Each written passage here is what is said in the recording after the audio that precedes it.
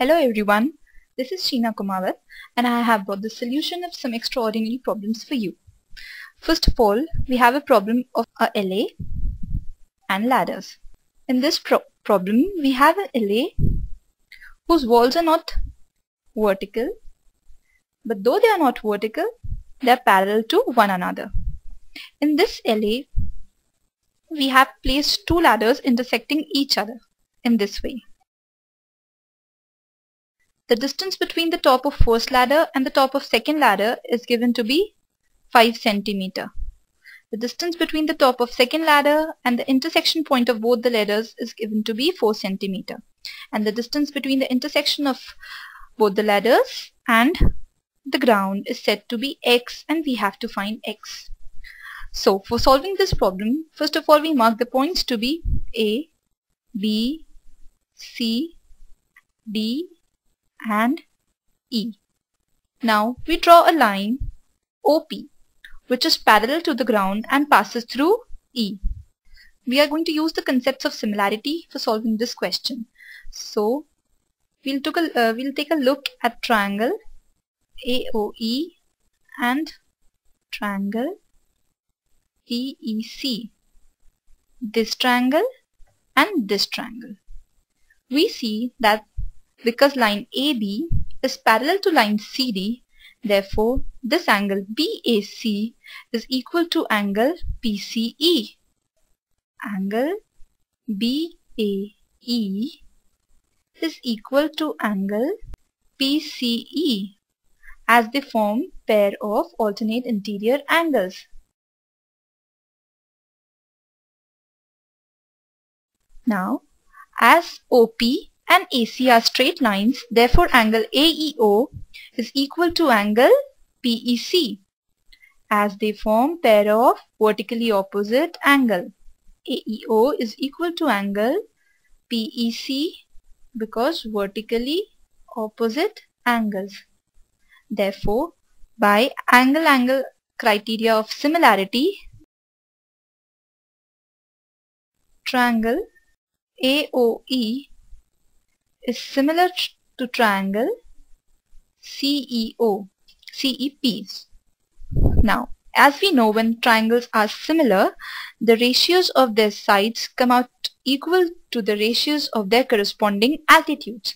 So, the ratio of side OE by the ratio of side EP would be equal to the altitude of the first triangle, that is 4 plus 5, 9, by the altitude of second triangle, that is x. Now this is our equation number 1. Now we'll take a look on next pair of triangles, that is triangle BOE and triangle PDE.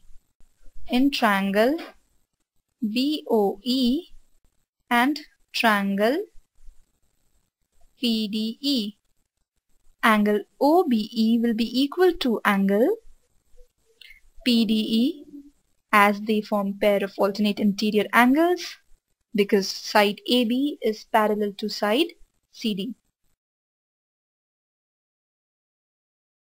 And angle BEO is equal to angle PED, vertically opposite angles.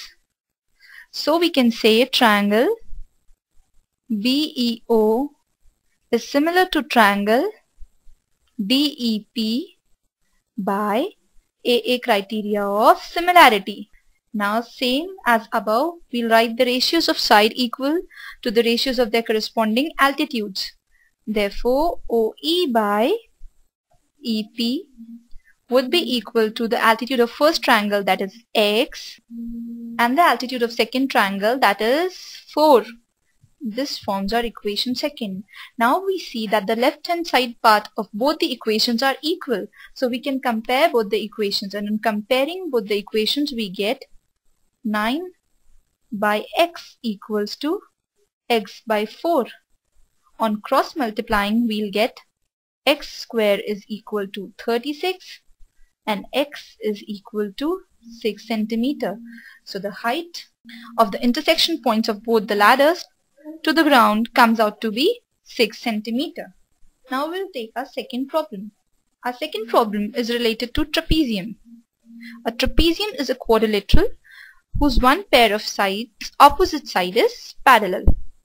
So in this problem we have a trapezium ABCD in which side AB is parallel to CD. ABCD in which side AB is parallel to CD. In this trapezium we join the diagonals BD and AC. So this area is marked as area P and this area is marked as area Q. Now the problem is we have to find the area of complete trapezium in terms of area P and Q, So for solving the problem we mark the intersection point as O.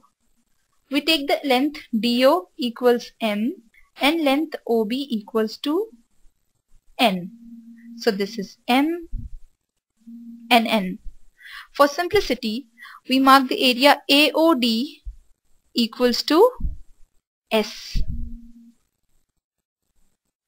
and area BOC equals to R. Now we know that triangle ADC and triangle BDC are triangles between same parallel lines and having same base.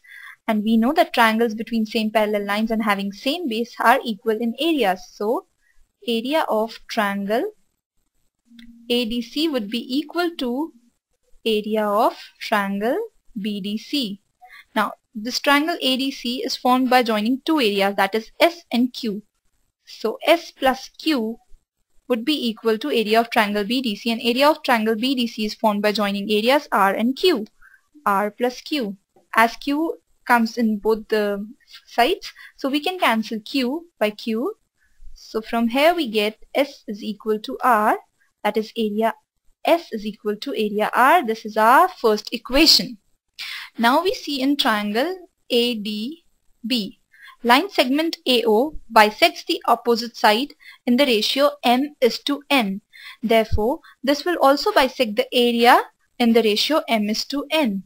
So in triangle ADB, area of triangle ADO by area of triangle AOB will be equal to M by N.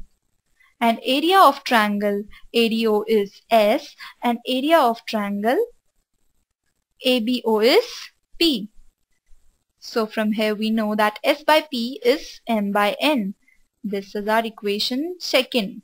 Similarly, in triangle BDC, we can see that area Q by R will come out to be M by N. So Q by R will be equal to M by N. This is our second equation. Third equation. We can compare second and third equation, and from here we'll get S by P is equal to Q by R. From our first equation we know that S is equal to R. So we can replace S by R in this equation. So this equation will turn out to be R by P is equal to Q by R. And on cross multiplying we'll get R square is equal to QP and R equals to root of QP. This is our equation fourth. Now we know that the area of trapezium is formed by adding the areas P, Q, R and S. So for finding the area of trapezium we'll add all the four areas, that is area P plus Q plus R plus S. This is our area of trapezium. Now we have from equation 4 we have R is equal to root of QP, and from our equation first we have S is equal to R. So in this we can write root of QP in place of S. On simplifying we get P plus Q is equal to 2 root QP. Now we know the identity A square A plus B whole square. This identity is solved as A square plus B square plus 2AB.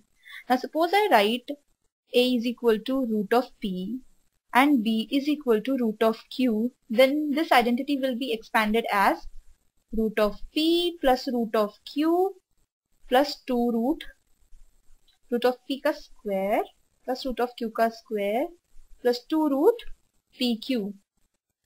This is similar to this part. So we can replace this part by root p plus root q ka whole square. So this can be simplified to root p plus root q whole square. And this is our answer.